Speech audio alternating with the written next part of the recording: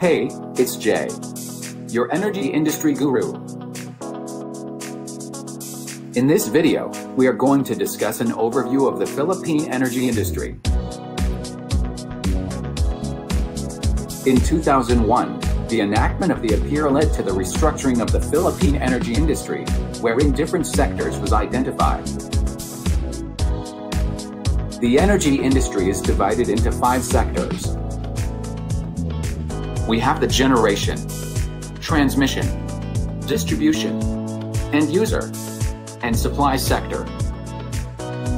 The generation sector generates electricity from other forms of energy. It can be classified into renewable and conventional energy sources.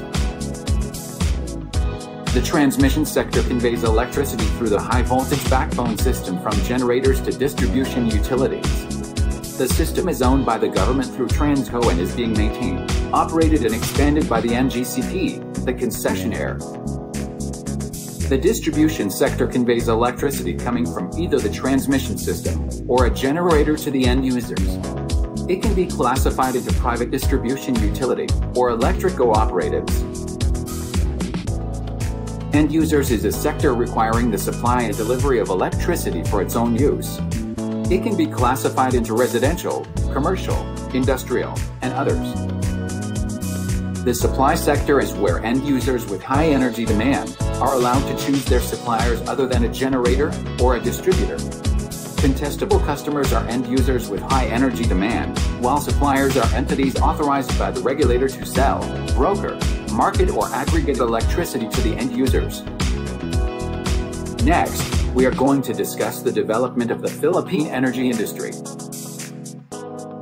The Philippine energy industry is continuously transitioning from a centralized to a decentralized energy system. In a centralized system, electricity only flows from the generators to end users, while in a decentralized system, end users can generate their own electricity and feed in power back to the grid. With these continuous developments, we are supporting customer choice and participation, which shall one day lead to energy democracy. With that, we can see that the industry is continuously improving, and we can hope for some exciting developments in the future. So that's it. Thank you for watching.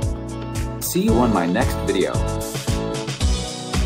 Visit my page at Energy Intel PH.